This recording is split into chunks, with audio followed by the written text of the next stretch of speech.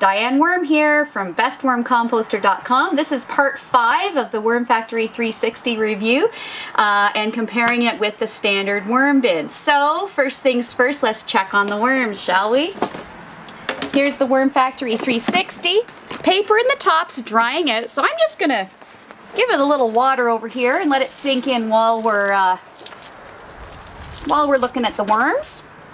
Okay. Looking good. Let's find some worms. Oh, look at this. What have we got in here? Oh, some food, but other than that, oh, there we go. Some nice worm action. Fantastic. The soil doesn't seem too moist. Oh, wow. Woo! Look at all these. So there's still a little bit of food left from a week ago, but they certainly have made short work of what I put in last week. And last week I put in about a pound and a half of food. So I'm gonna feed them again. This time I think I'm gonna do like a shallower layer. So, and then just make sure everything's well buried, of course. Oh, wow. Holy wormage. Wow. Look at those guys going crazy! Oh, wow. Okay, so there's still some stuff. It looks like maybe cabbage. Oh, there's some of the paper from the bottom. So I think I might do this in a few different sections. I'll put a bit in here. So today's food, another good variety. I've got cantaloupe, coffee grounds, eggshells, some lettuce, some carrot, bananas. Put this down in here. Cover it up really well. I'm feeding my worms once a week. I'm sure some people would argue that maybe that's not a good idea, but I really want to give them time to take care of it before I open the bin, because I really don't want to have any fruit flies happening in my bin, and I figure the less I deal with it or mess with it, the less likely I'm going to have fruit flies. So I'll put some in each corner of the bin. Bury it really well. There we go. There's an eggshell.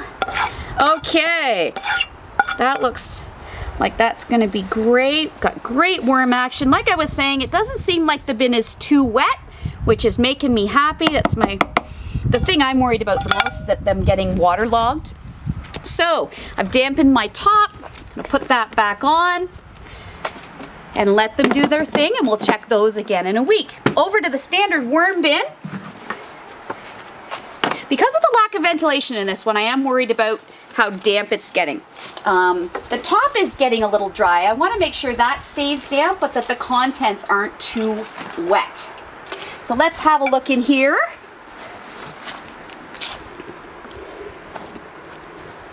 Woo! Oh, some great worm action again. Look at them going nuts. There's still some pretty intact stuff in here from last time. Not sure if you can see this piece of lettuce here. It seems they haven't gotten to that yet. But I'm going to feed them the same thing. It's feeling a little bit damper than I'd like it, so I'm going to add a little bit of bedding here.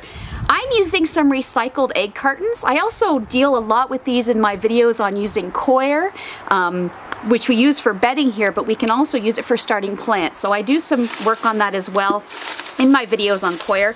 I'm just gonna add a little bit of newspaper and some egg carton to this. I'm gonna mix it in to try and soak up any excess moisture that might be in here. Let's just bury this a bit. Reintroduce a little bit more air to the bottom as well. Oh, look at all those worms. Happy worms. Okay, then I'm gonna bury their food. Here we go.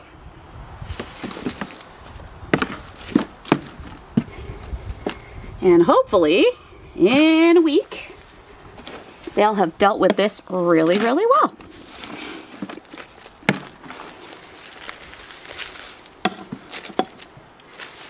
Bury it all. Dun-de-dun.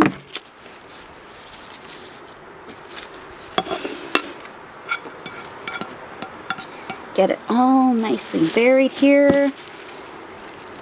Oh, there's a nice yucky apple from last time. There we go. Put the lid back on. Nice damp.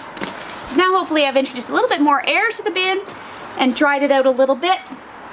We'll wait a week and we'll come back and see how the worms have made out. This is Diane Worm from bestwormcomposter.com. Find all the rest of my videos on YouTube or on my website, and we'll see you next time.